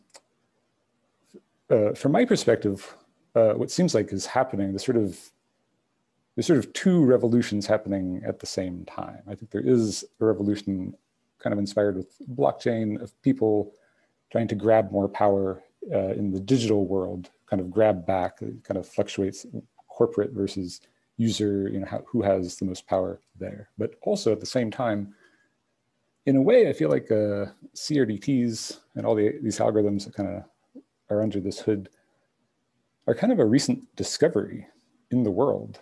And they're kind of they kind of merge, in my mind, a couple of lines of computer science where you have like source control, where computer scientists are worried about merging their own text with collaborators. It kind of goes from a cluster of source controls to, at some point, people kind of center around Git because Git is a huge revolution in how it's done. It kind of makes source control conceptually very elegant. You have this tree structure of versions. Everyone can have their own pile of versions, and when you come into contact with somebody else, you just throw them your pile of versions and it kind of mushes them all together and you get the merged pile of versions. Other source controls were kind of centralized. Git was kind of by nature decentralized and had this cool property where you didn't need a central server. It was just the way it worked was so good that it didn't need that. But it was still kind of slow, and you had to resolve some conflicts by hand. But that was fine because you were programmers and you could take the time when the conflicts occurred to do it. Anyway, at some point in the future, CRDTs come along and kind of merge, different ways that people are trying to do things, or the desire to do things in real time with this style that Git has. And you get CRDTs that conceptually they work the same way as Git. You just have a pile of stuff on your machine, a pile of stuff on their machine. You throw them together, and now you have a merged pile of stuff. You don't need any centralization. And this brilliance of technology, I think, is enabling. No matter what this technology, people they're using it already, and they're going to continue to use it. And I, in one way, I kind of view, when I hear talk of the Braid ecosystem, to me, as a programmer, it kind of basically boils down to pipes that speak CRDT, basically places where I can say, the way that I talk to this person is we're going to synchronize around some object, and I can do, I'll have some abstraction where I make changes to that object, and it will seamlessly shuffle them back and forth. I think that even if we do that, which I think we should, there will be political games to play in the world of trying to keep this data unsiloed. Because even if people are talking in CRDTs, Facebook is still going to make it hard for me, or I imagine they're going to try to have, I'll have to somehow log into those pipes. Somehow they'll make it difficult for people to just maybe. I think that creating the CRD, making the pipes doesn't guarantee success in the land. That war will need to be fought as well. The CRDPs are here to stay, and I think they're very cool. And I see Mike. I'd love to continue on that thread. If someone would take notes. Yeah, I do. Great, thank you. So a theme that we've been bringing up here, and the last few speakers have brought up creating this ecosystem, that an ecosystem where we have broken down simpler pieces of computing that are interoperable. And this ecosystem, we're going to have simpler pieces of computing that you can access like files. Okay, the file metaphor was this abstraction created in Unix and Multics. It's a standardized way to access data, persistent data. And the processes, so like your code is now represented in processes that can interact with these files. And that allows processes to interoperate. And that's the pipe was this, the big idea of oh my God, look how you can chain all these processes together into bigger things that all interact with the file metaphor. And so I think what we're doing is creating a new version of the file that maybe we're calling state, because it's going to have in part of its native API the ability to change. And it's also going to be networked. So it's networked state that can change. And so that brings it into the web. So the web has resources instead of files. And neither of these have good abilities to have things change. And so it seems like we're seeing this new architecture. And what we're seeing is going to make this work is creating an ecosystem. And that's touching on, Greg, your perspective, because you're saying, I see these two revolutions happening in technology, okay, blockchains and CRDTs and merging algorithms. But the algorithms themselves are going to be running into some barrier of politics. Like, we can't get Facebook to just change their whole business model. They're not going to want to do that. And so that opens the question to, how are we going to do this? And I think we're going to do it by creating the ecosystem ourselves. And we're starting with this group, and we're starting to build some apps where we're going to be interoperating. And then we can invite other people to build this too. And we'll just grow this new ecosystem where the ecosystem consists of code and state, kind of like processes and files. But this will be live running code and state, all at networked URLs that we can all read and write, or and interoperate from. And so I think that a big part of our group is going to be not just developing standards and not just developing libraries, but also developing the first versions of the state and the first apps, and inviting other people to collaborate, because we're going to be this growing wave of a new layer of braidliness on top of the web. And that this new web that is all interoperable and anyone can contribute to can inherently outcompete with any corporate version, because we're going to be drawing on the thousands or millions of programmers in the world who can add way more features and evolve at a way faster, more diverse, more interesting pace with more trust than a single corporation can. And it's going to look a lot like how the web outcompeted AOL in like 1996. That was a time before that when all the interesting stuff was on AOL. And then after that, all the interesting stuff was on the web. And there's just, this AOL thing just looked stale and uninteresting compared to the web. And we're going to be able to create that alternative too. And it's going to start really small, and it's starting with us right here. One of the things I want to, sorry, Greg, do you want to go? Otherwise I can riff. I'll just make a short statement. I just wanted to clarify that I wasn't trying to suggest that there would be any difficulty even in getting people to, in order to fight the political battle. All I was saying is that that's, in my mind, is a different thing than the technology. Like the technology, I think, is kind of, would have come about even if this had not. There's still interest in synchronization. And also that the synchronization alone will help fight a lot of that battle. Like I think that it'll fight it. Like people want that. Even Facebook is going to start using, if they're not already, they're going to start using CRDTs to do synchronization. Anyway.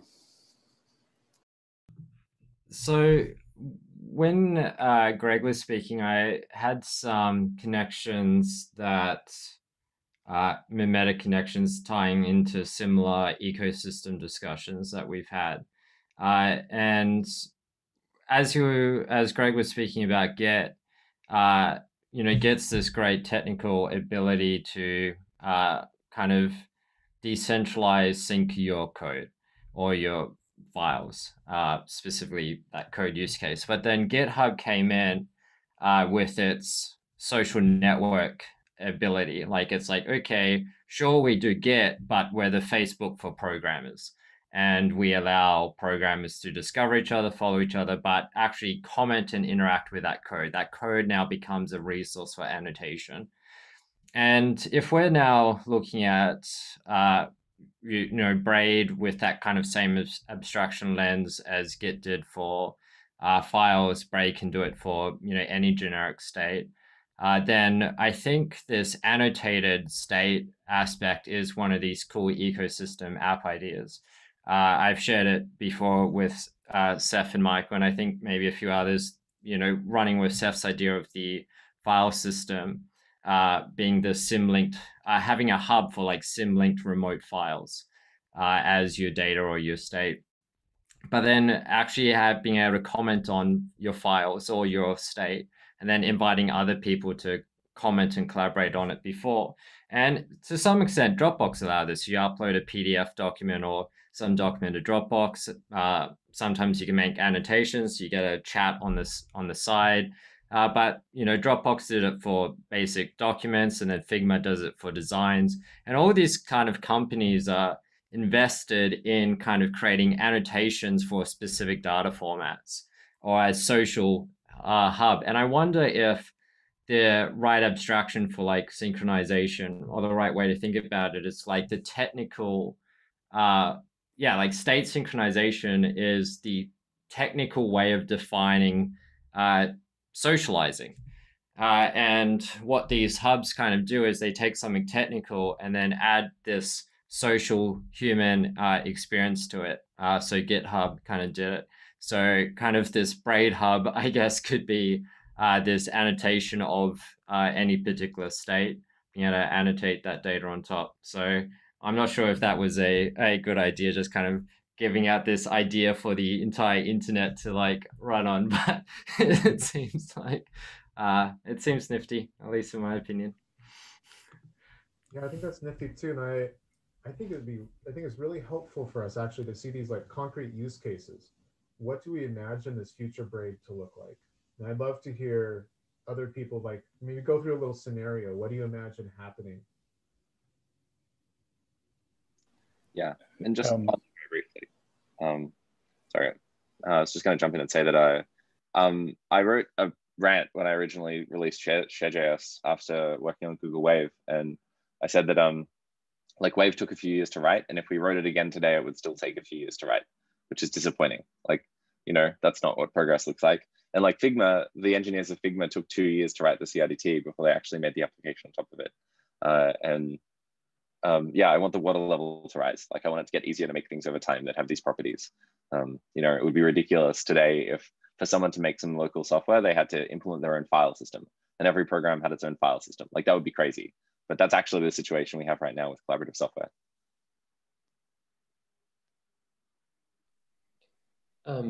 I just want to jump in because my idea has nothing to do with anyone's ideas and I haven't found a good place to insert it. I'm wondering if maybe we have connections here to other,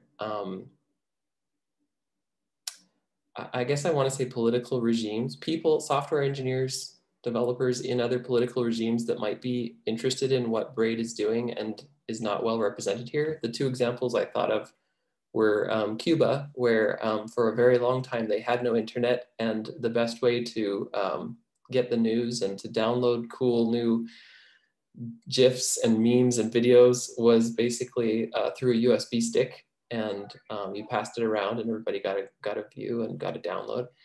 It was like a morning paper kind of thing. I don't know if they still do that. I think they have internet now, but maybe it's too expensive, so they still use the old way. I don't know. And then the Great Wall of China got me thinking about other examples where people might want to have sort of low-level state sync off of a network. I know that other systems may be better suited for this, but I think we also might have poor representation, and so we aren't thinking about those problems. Yeah, that's just to give an example of that, Secure Scuttlebutt, or which by Dominic Tarr, he created that out of necessity because he was spending so much time on his boat, which didn't have internet connection. So he wanted a social network he could use while being offline for months. So, and in turn, it's got they do a lot of evangelism in disconnected communities where they can have social networks. It's the same, one of the same use cases with some of the cryptocurrency stuff, trying to deploy it in disconnected communities where traditional things offline transactions is one of those frontiers where it's not intuitive to people in first world broadband connected societies, but offline transactions is something incredibly important to the developing world, or even if you're living on a boat.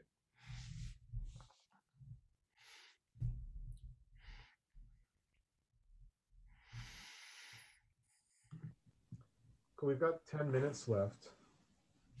So this might be a time to start thinking about how everything is fitting together, and maybe if there are other things that we're missing, because we're going to be able to carry this conversation on offline too. I think we're getting a strong sense now of a bunch of things that we have in common, and I do get the intuition that there might be some areas that we just haven't fleshed out because the groupthink hasn't gone there yet. So maybe if we could take some time to reflect on where we're at and set ourselves up to brainstorming in the future when we're showering or taking walks in the woods.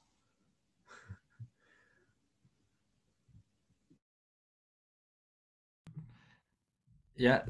So for Braid right now, to tie it into if we're still going to keep the agenda as the website or the intentional as a website revision.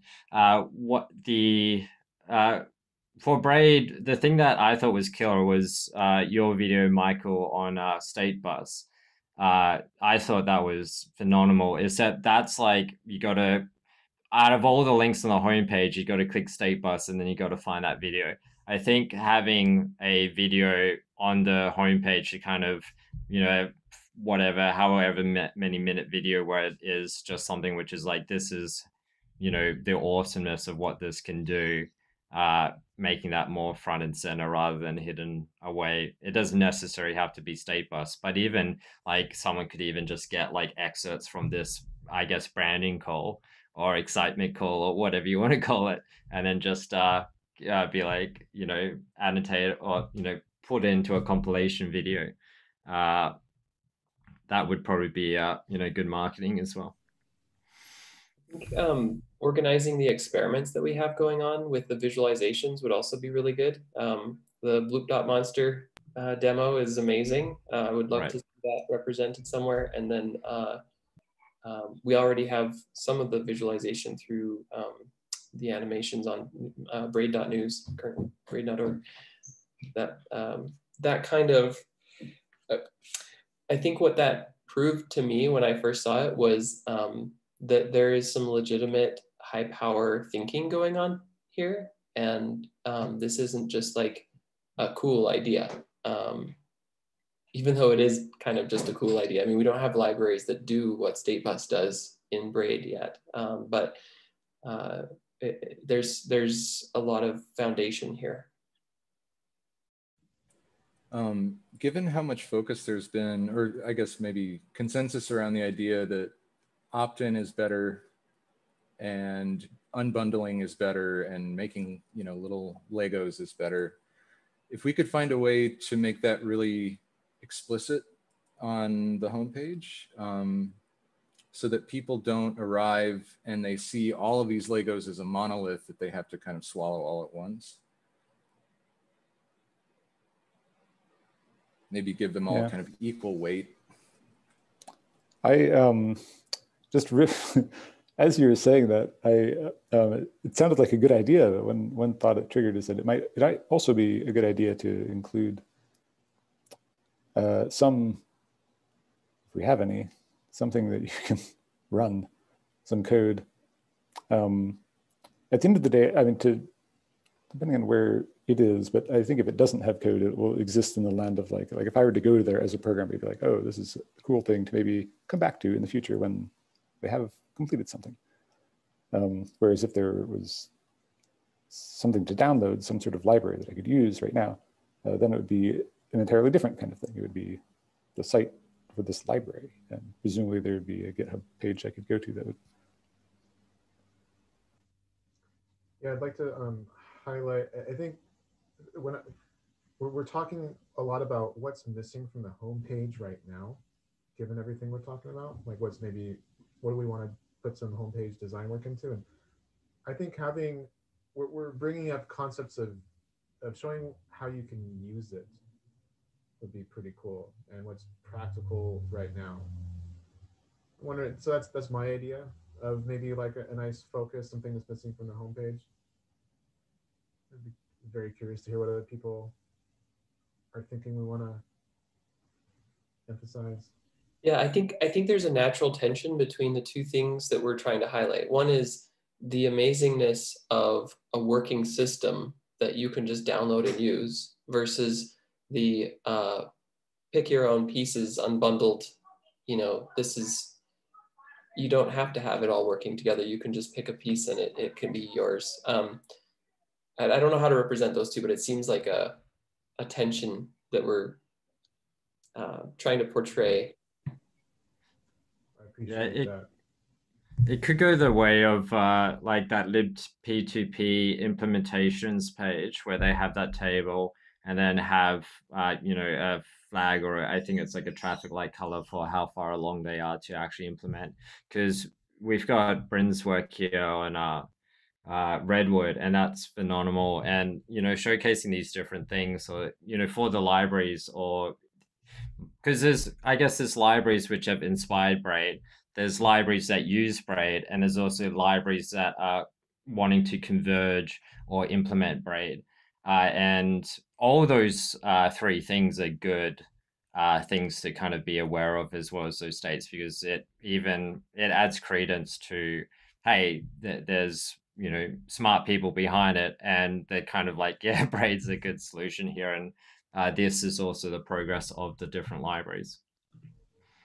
That sounds really great. I love both of those thoughts. And this idea of this table also connects to what Seth has been proposing, an initiative of having a test page and showing how all of our implementations, what they implement, how they interoperate. Yeah, I think the story we're trying to tell is you don't have to use more than one of these Legos, but if you use two, you can build a slightly cooler thing. And then three, you can build an even cooler thing. So maybe if we had like a few demos, or maybe even some of these applications we're starting to build that showcase, things along a continuum as far as what you're willing to opt into. I like that. Yeah. Yeah. There's also like Braid is the connective tissue between the systems. And then there's like all of the stuff that we want to build on top of that connective tissue. I'm trying to get a bit of a sense of like what the, how the information will be structured on the site. And I feel like both of those aspects are really important. Like, Braid as a way for this program to talk to this other program. And then also like Braid as an enabler of this kind of software that we want to create. So one of the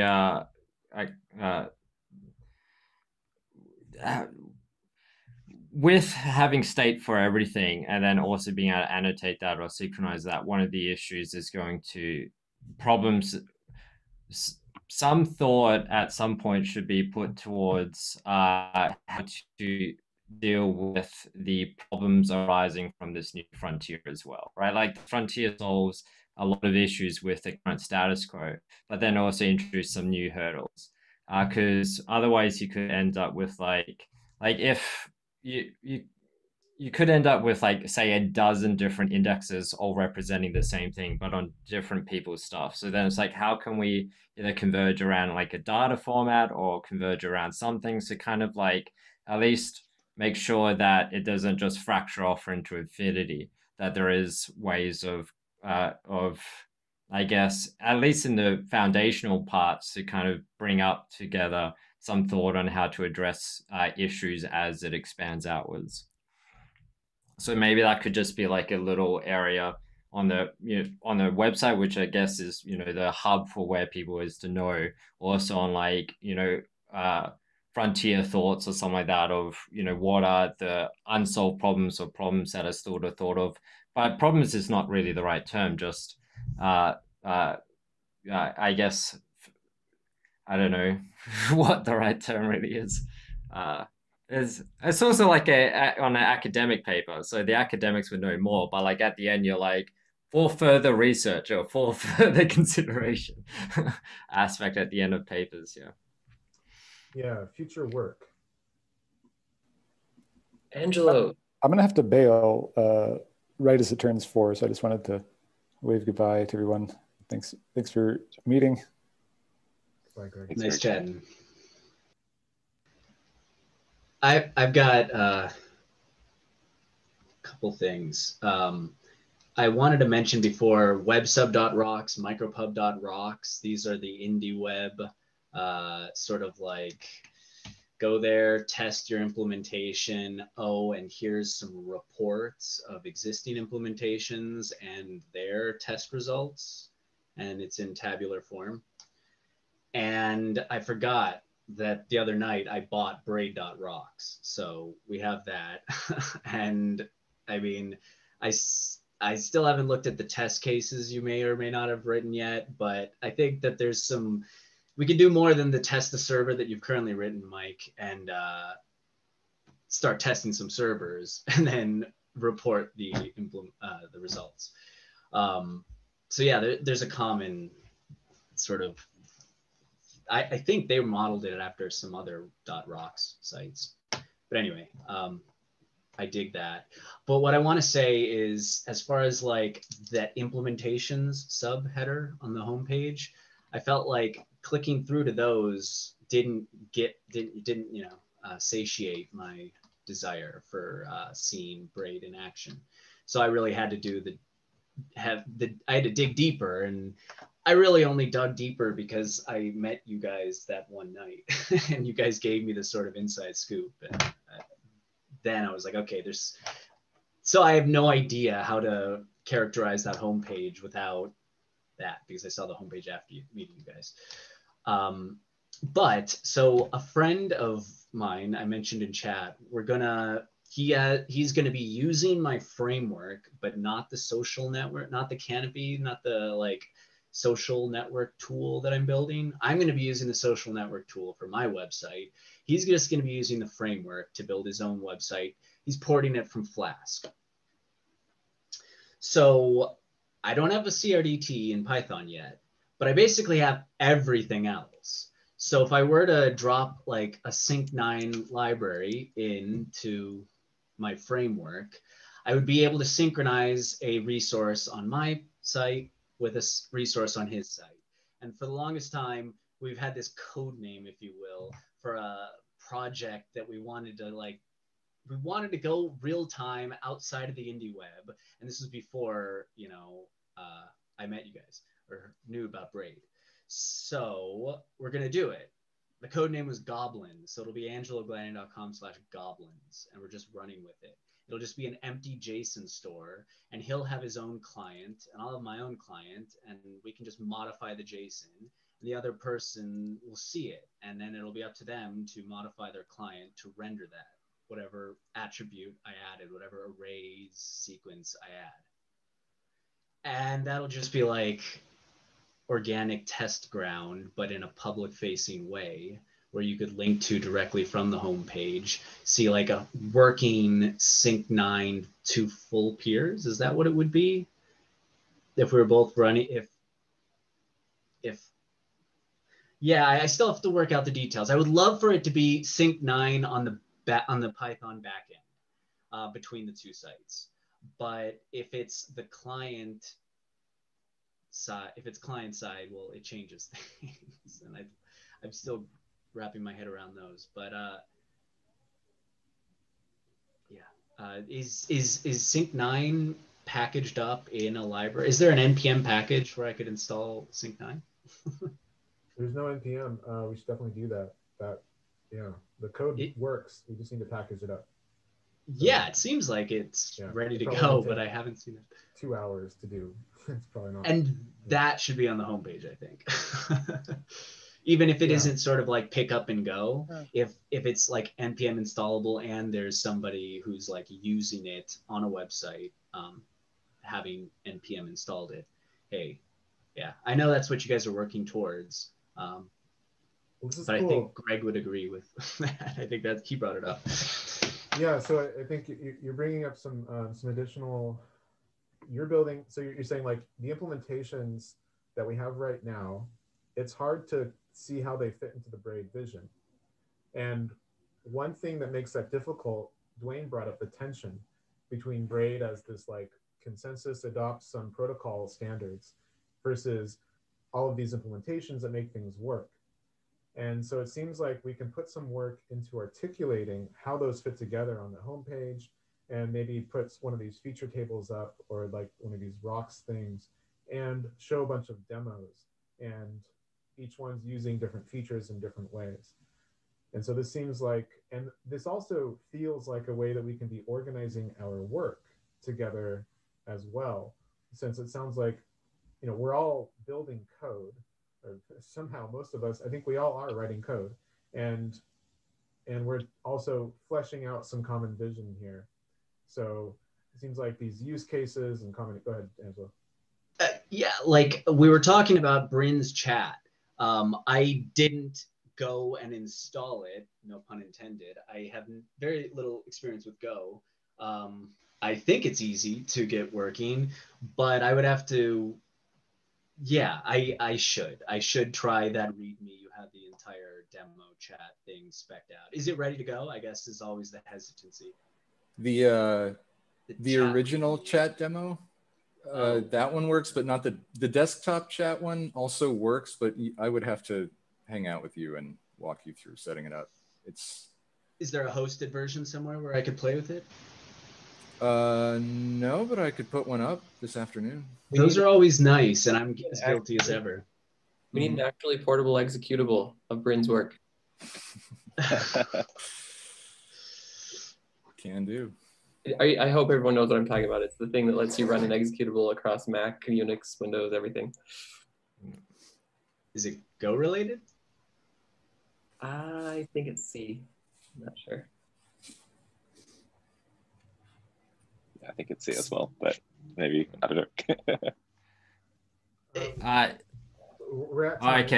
Go ahead. Let's try to wrap up. Any last thoughts?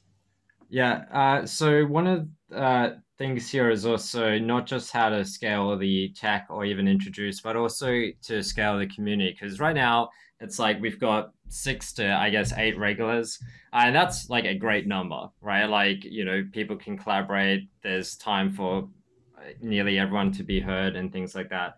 But as it grows, obviously 20 people in a Zoom call becomes a bit more untenable.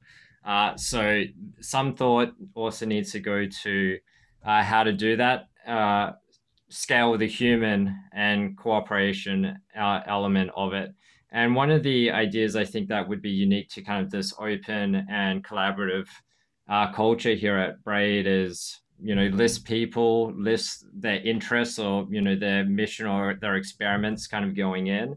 And then they can kind of be responsible for, like, you know, as then the mini hub of other people interested in those experiments or that same type of thinking. So that way, instead of one person, like newcomers having to deal with interacting with everyone, they can interact with this appropriate person and then have relaying. So you kind of have like, you know, it's a hierarchy, but still like a flat type of collaboration, I guess, where it's like people can bump up, reach the correct resource in that hierarchy that they need. Well, it's kind of like flat at the top, but then distributes evenly out.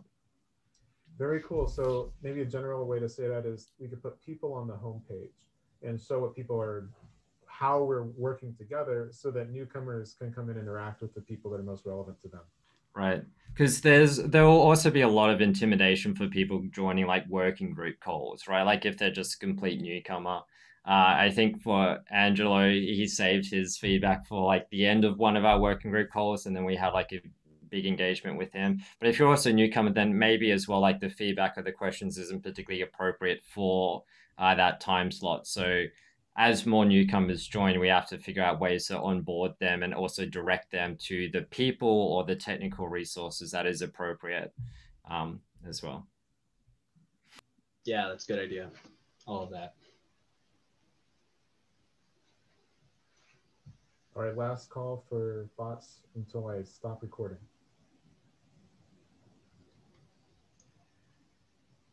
That was fun. Very fun. Yeah, thank you, everybody. I feel like I now have personally, like I have a really much better idea now about what we can do on the homepage. That has been super hard for me to do myself, and so probably for any of us to do it ourselves. I have also, this is probably the most I've seen all of us come together and pull all of our thoughts together, and I see contributions from everybody, and so it's like, okay, I think that we all have some creative ownership in the spirit of what we're making now too, which is great. And I think we're all seeing the value of working together. So I'm super happy about everyone coming together, especially so last minute, and making this.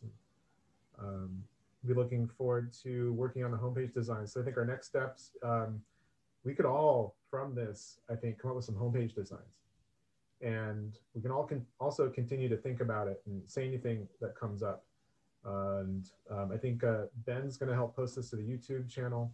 And if you want to riff on anything, or if you have any thoughts later, go ahead and record a video and upload it to the YouTube channel too. I think these videos are a pretty fun format to do so. And so I think coming up next, we're going to have probably more thoughts about what we're doing and homepage designs that we want. And this is a cool open design process that I haven't seen people do much collaborative internet design before. I think there's a lot of open source collaboration for programmers that don't have good user interfaces.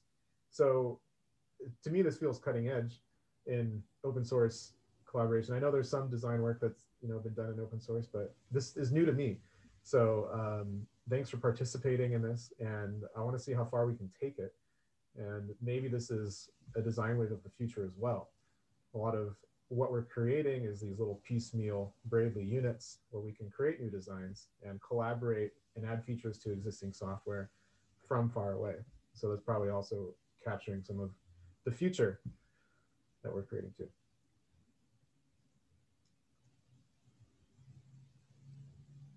Thank you so much for organizing, Mike. Really appreciate all of the work that you've put into both making today happen and also making this happen as a whole. It feels really important. Thank you, Seth. All right.